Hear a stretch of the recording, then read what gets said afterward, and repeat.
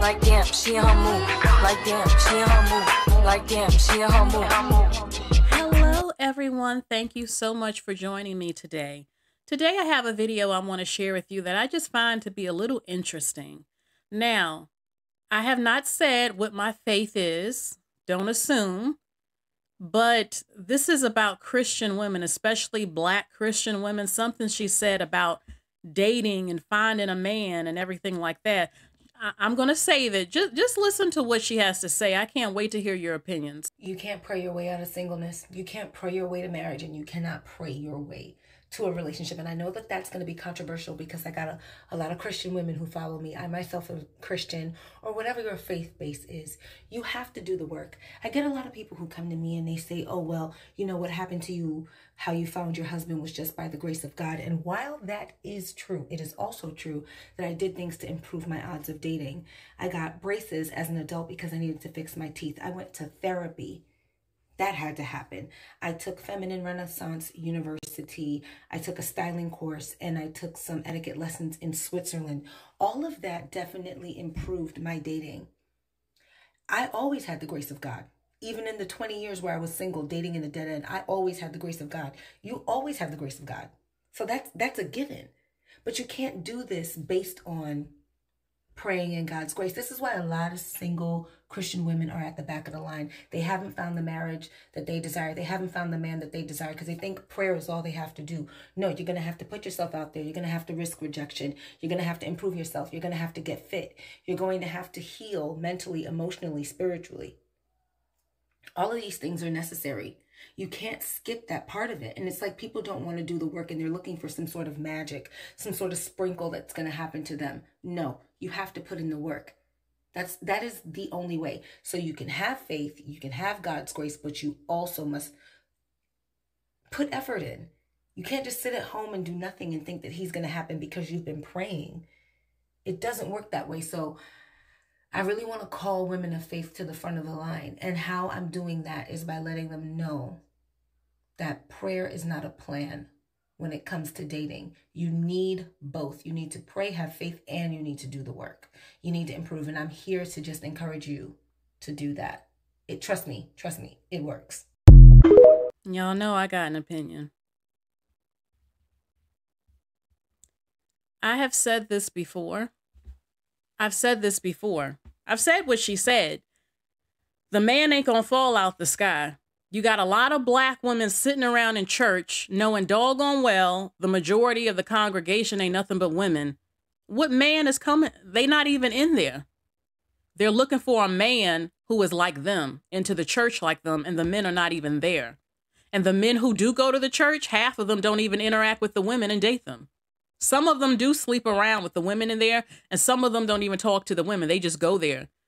Here's the thing that's sort of interesting to me. Am I crazy? I just need to know, am I crazy where I feel there's some sort of contradiction? Because it is true to me that you have to put yourself around men in order to be noticed. She said, I got my teeth fixed. I went to etiquette school. I went to styling school. All of this, it sounds like for preparation in order to get a man.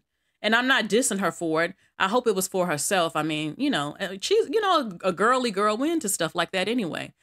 But the thing that's interesting to me is the contradiction where, from what I have heard and know about the Christian doctrine, in the Bible, it says, I will give you your heart's desire if you follow me.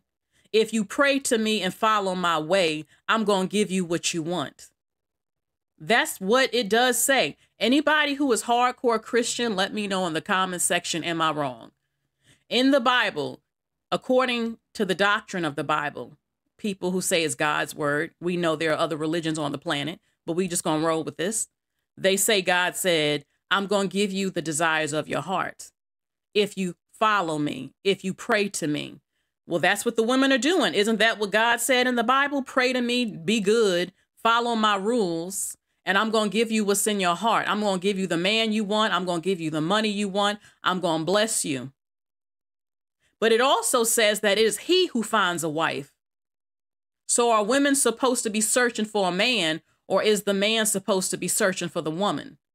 Isn't that a contradiction? One minute I got to fix my teeth. I got to do all these things to appear physically beautiful on the outside. But then God puts in the Bible, a man is supposed to know my heart and not be focused on my physical. That is, it is the heart of the woman that will attract him to you, your energy, your vibe, your faith. And that will attract a man to you to choose you as a wife. But on the other flip side, we got to look good. And it's true, you do. In this world, or so it appears. But every man's taste is different. Men, even men who claim to be religious men, keep saying it in their sermons. She ain't looking good. She don't look good. My eyes will stray. Your eyes were straying regardless. You look at every woman, whether you're married or not. Stop the bull crap. But then you want to say, God made me this way. Well, I like to look at good looking men too. You do know that, right?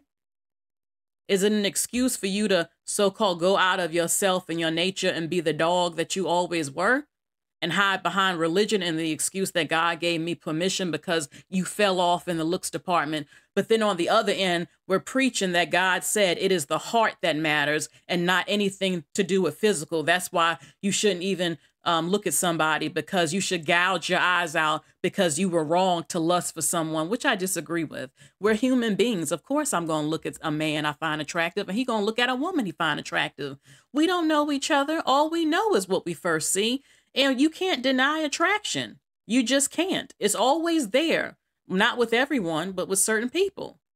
So am I wrong and crazy to say that there's a lot of contradictions going on? 1 minute, and it's true. Again, I said I'm not a hardcore Christian, but it is true. You need to go out. So many Black women are in the church, single, lonely, miserable, sexually oppressed, repressed, and all of that, hoping and praying that this man is going to show up in church or drop out the sky. But then again, you never know when you can meet your husband, just going out grocery shopping, just taking a walk. If she's been doing what you were told to do, pray to me, ask, be good, follow my word, be a righteous woman, and they're doing all of that, and their prayer is still not getting answered, isn't that a little bit problematic? Doesn't that show us there's something possibly wrong here? And that, listen, I'm not trying to make anybody stray from what their beliefs are, but let's talk about it. Let's talk about it. Let me play what she said one more time. You can't pray your way out of singleness. You can't pray your way to marriage, and you cannot pray your way to a relationship. And I know that that's going to be controversial because I got a lot of Christian women who follow me. I myself am Christian, or whatever your faith base is. You have to do the work. I get a lot of people who come to me and they say, oh, well, you know, what happened to you, how you found your husband was just by the grace of God. And while that is true, it is also true that I did things to improve my odds of dating. I got braces as an adult because I needed to fix my teeth. I went to therapy. That had to happen.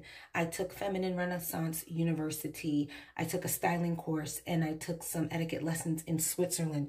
All of that definitely improved my dating. I always had the grace of God. Even in the 20 years where I was single, dating in a dead end, I always had the grace of God. You always have the grace of God. So that's a given.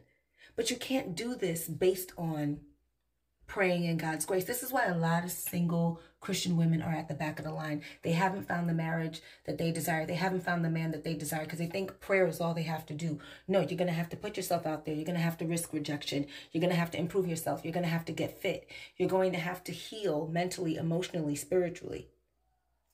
All of these things are necessary. You can't skip that part of it. And it's like people don't want to do the work and they're looking for some sort of magic, some sort of sprinkle that's going to happen to them. No, you have to put in the work. That is the only way. So you can have faith, you can have God's grace, but you also must put effort in. You can't just sit at home and do nothing and think that he's going to happen because you've been praying. It doesn't work that way. So I really want to call women of faith to the front of the line. And how I'm doing that is by letting them know that prayer is not a plan when it comes to dating. You need both. You need to pray, have faith, and you need to do the work. You need to improve. And I'm here to just encourage you to do that. Trust me, it works.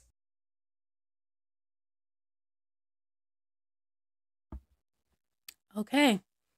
Well, I do agree with a lot of what she says, but it's also interesting to me. We as women are always told what we got to do. She mentioned getting fit, which is good. You need to get, it's good for your health. What about the man? You know, at the end of the day, any woman who is married, whether you're a Christian woman or not, you're only married because a man chose you. He has to decide. You can be perfect, so-called perfect, and he still won't wife you up. He might still want to be a player. It's all about if he wants it or not, if he thinks you're so-called worthy or not. You know, you can do everything and still not get chosen. It's just, some say it's just the luck of the draw at this point.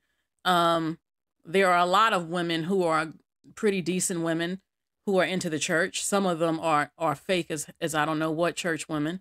It's a mixture going on with them. But at the end of the day, a lot of women who aren't even Christian, who aren't even religious, are getting husbands. So I don't know.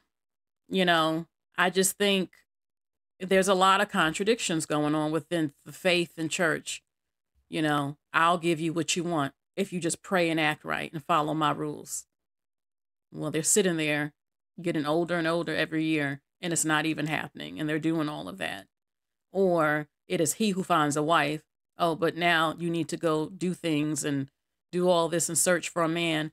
But then again, I mean, you do need to put yourself around them for them to notice you, you know, for them to notice you, you do. And men, at the end of the day, men and women are still human, regardless of faith. Men and women are still human first. And y'all have just certain instincts and things about you that just can't be taken out. It's just there. We're human beings. And a man is still going to be visual regardless of what his faith is. It just is what it is. And women as well, you know. I guess the faith is there to try to help you get balanced and to, you know, keep some sort of order or help people. But I want to know your opinion. What is your opinion about what she said? Do you agree? Do you disagree? What do you think about what I said? Let me know, especially hardcore Christian women. I can't wait to hear your comments. Bye.